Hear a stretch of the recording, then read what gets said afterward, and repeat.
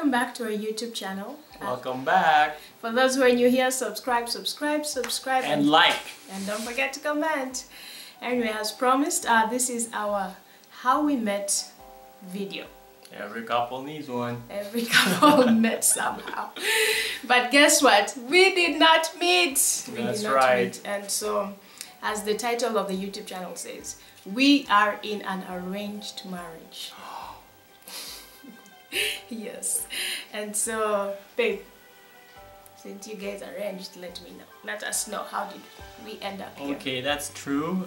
We did not meet, but our families had previously met, and we're good family friends. And actually, I had met her brothers and her sisters and her parents. I also knew your siblings. Like, his family, as you hear, they are Filipinos and they're missionaries. And my father is a bishop and he has his own church. And so they were missionaries in our church, and there were 12 children. And so I would see them, you know, the Filipino missionary church, but I cannot tell you that I saw him. Yeah, I'd see them, you know, from afar, but I knew his siblings. Like, I would talk to his brother, talk to his sister, and yes. Yes, she was even close with some of my siblings, and I knew the brother pretty well, but for some reason we were just kept apart. And because I think the time that we were staying here also, you had left for the US to study for Bible school. Bible school. And when she came back, that was also the time that I left the country to go back to my Philippines. So that's how... So you were in Kenya? Yes, I was in Kenya. So you was in Kenya. Missionary here with my parents. So that's how the Lord, we think, made sure that we didn't cross paths for each other. But I think if we crossed paths, nothing would have happened. Yes.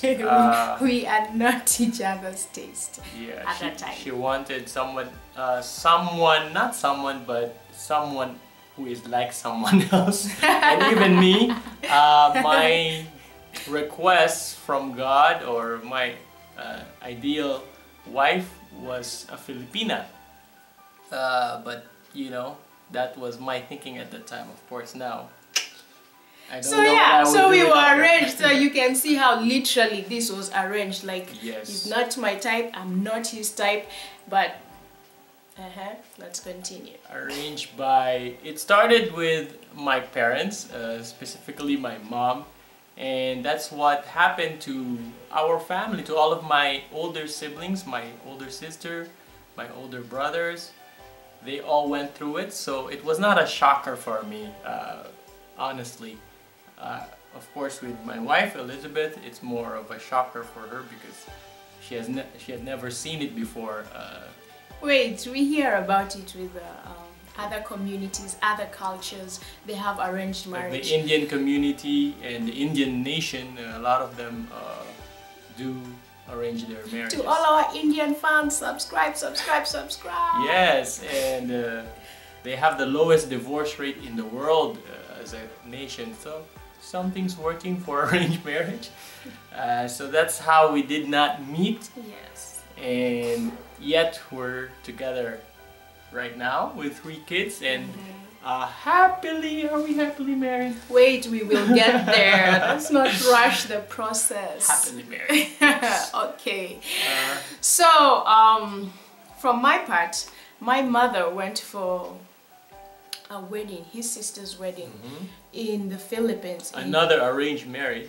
Another arranged marriage in 2011. And while she was there, she calls me and says, do you know the son of the campus called Solomon? I'm like, no. They're like, anyway, the mother told me she would like you to be his wife. And I'm like, I'm like, mommy, kwani wanaume wamekosekana huku Kenya? And so I was like, no, I'm not doing arranged marriage. I can handle this. Sister can find herself a man. I'm not desperate. Manenos. And so she's like, anyway, you think about it. We'll talk when I come back. When she came back, she just mentioned it a little bit. We didn't get into detail about it. And that was that. I continued I with my remember life. you were in class, right? When she rang you up and you were in the middle of a lecture or something. I have no idea what I was You doing. were. Okay, maybe you remember me. I don't remember because you remember. told me and you were dismissing it, and I can't believe you were not so happy. How with can my somebody face. tell you that I didn't even know the guy? And so anyway, since we're in the world of Facebook, I go to Facebook, Solomon Ocampo, I see his profile picture, I'm like, yeah. Oh my God. I'm like, no, thank you. So anyway, Maybe she's lying. Maybe she was really like, oh, so handsome. Hakuna kitu kama hiyo. Hakuna. There was zero. Like zero. When I tell you I married a stranger, my people, I married a stranger. Okay, that's fair enough. Okay. So anyway, so she comes back and she's like, okay, so what, like I said, she didn't mention it. So we continued the life.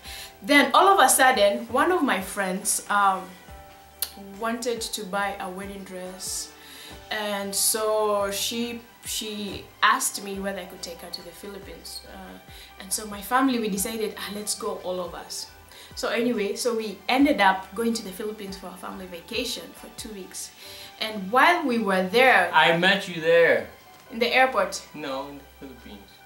Okay, Yes, yeah. you know, when we were there, Yes. of course your family was hosting us, his family was Yes. hosting us, but he was in university, so I would see him and they would say, oh, that's the girl from Africa who is for Solomon.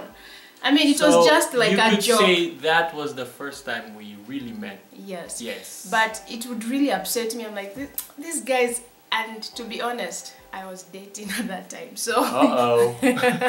so you can see. So I was dating some guy. And anyway, She was dating a brother. brother in Christ. Anyway, moving on. Brother, you know Moving what on. I mean. Okay. Moving on.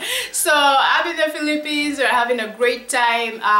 The people keep making jokes. I'd see him here and there, Teasing us. teasing us. So, but you know, there was nothing. Like I said, I had nothing. He had nothing, and But one thing I really did say was, if this is truly from God, I don't want to hear from his mother, who just, they're good friends with my mother. I hope his father also, maybe, can hear the same thing. But then I will think about it. If his father gets a revelation about it, then I'll think about But it. at the time, my dad was just dismissing all of those teasing and jokes because he was like, I don't care if everybody is pairing you two together, but if I don't feel that the Lord has paired you two together, I won't be part of it. So at first he was not joining the chorus of those people egging the two of us. Oh, you and Solomon and Elizabeth. Yeah, right? Well, I don't know. This But- is your perspective. Yes, but then later on, he did see the two of us together. You're running ahead. Oh. So yeah. Anyway, he did see the two of us together. No, we did not. We did not talk. We never talked. Okay, that's much. I was better. just in the Philippines having a vacation with my family, Okay. with a boyfriend back in Kenya. So we did not talk. We can't say when this was a meet. Anyway, so at the end of the 2 weeks, we had a farewell party. What is it called? Despedida? We had a despedida with the ministry, and they came and they had beautiful things, and they're not telling us why we're going. It's a Filipino culture, lovely culture thing. And so during the despedida, A farewell party. wait, the night before, your father called me. No, we were having dinner the night before. He told me I had a revelation from the Lord that you are the bride for my wife. For my husband. For my husband. For my son. For my son. And then, For how my did you son. take that call? It wasn't a call. We talked. Okay. Just talked. I was like, oh, okay. And then he had scripture. He had heard from the Lord and from Isaiah. His daughters will come from. Anyway, so it was a heart-to-heart talk. But and I was like, yeah, okay. But I really never put much thought into it again, like I said.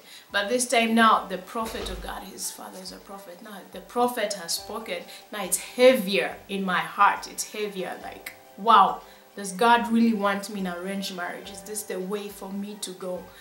And so I seriously, I just thought that was that. We're not going to talk about it again. Like, I'll be given time to think about it. So back to this despedida. While we're sitting there, for some reason I was in a white dress, and his father stands up. He's like, "We would like to announce the betrothal of my son."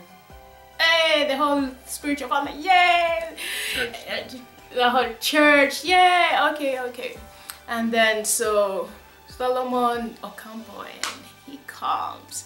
I'm like, hey, my friend, I hope they are not calling me here. Hey. So we're sitting there with my sister and my friend, the one I've taken to buy the wedding dress, and his future wife is Elizabeth Muyu. My Jesus, my friend. I tell you what, hey,